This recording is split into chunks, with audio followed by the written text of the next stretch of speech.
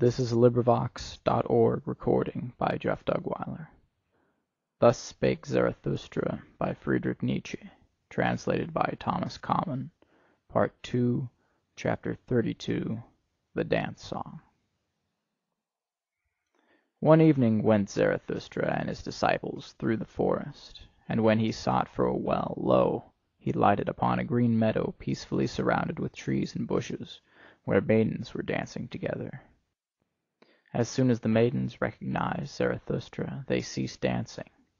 Zarathustra, however, reproached them with friendly mien, and spake these words: "Cease not your dancing, ye lovely maidens. No game spoiler hath come to you with evil eye, no enemy of maidens. God's advocate am I with the devil.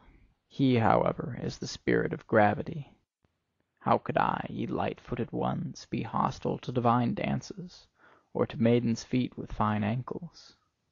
To be sure, I am a forest, and a night of dark trees, but he who is not afraid of my darkness will find banks full of roses under my cypresses.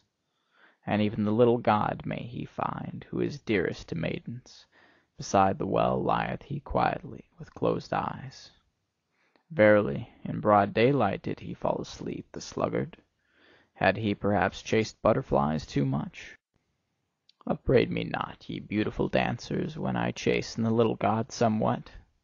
He will cry certainly and weep, but he is laughable even when weeping.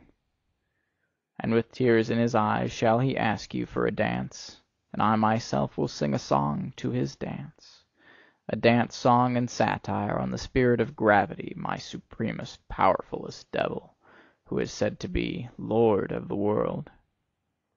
And this is the song that Zarathustra sang when Cupid and the maidens danced together.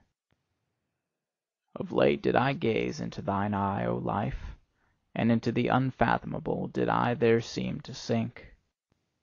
But thou pulledst me out with a golden angle, derisively didst thou laugh when I called thee unfathomable. Such is the language of all fish, saidst thou, what they do not fathom is unfathomable. But changeable am I only, and wild, and altogether a woman, and no virtuous one. Though I be called by you men the profound one, or the faithful one, the eternal one, the mysterious one. But ye men endow us always with your own virtues, alas, ye virtuous ones." Thus did she laugh, the unbelievable one, but never do I believe her and her laughter when she speaketh evil of herself.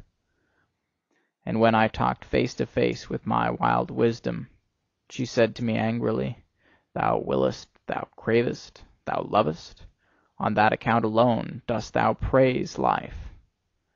Then had I almost answered indignantly and told the truth to the angry one, and one cannot answer more indignantly than when one telleth the truth to one's wisdom. For thus do things stand with us three. In my heart do I love only life, and verily most when I hate her. But that I am fond of wisdom, and often too fond, is because she remindeth me very strongly of life. She hath her eye, her laugh, and even her golden angle rod. Am I responsible for it, that both are so alike? And when once life asked me, "Who is she then, this wisdom?" then I said eagerly, "Ah, yes, wisdom!" One thirsteth for her, and is not satisfied. One looketh through veils, one graspeth through nets. Is she beautiful? What do I know?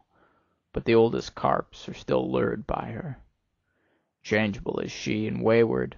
Often have I seen her bite her lip and pass the comb against the grain of her hair.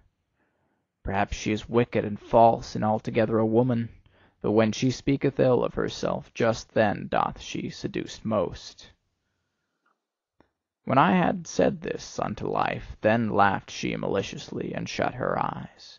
"Of whom dost thou speak?" said she. "Perhaps of me? And if thou wert right, is it proper to say that in such wise to my face? But now, pray, speak also of thy wisdom."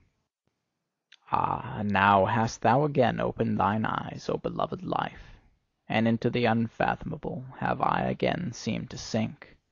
Thus sang Zarathustra. But when the dance was over and the maidens had departed, he became sad. "The sun hath been long set," said he at last. "The meadow is damp, and from the forest cometh coolness. An unknown presence is about me, and gazeth thoughtfully." "What! Thou livest still, Zarathustra? Why? Wherefore? Whereby? Whither? Where? How? Is it not folly still to live?" Ah, my friends, the evening is it which thus interrogateth in me.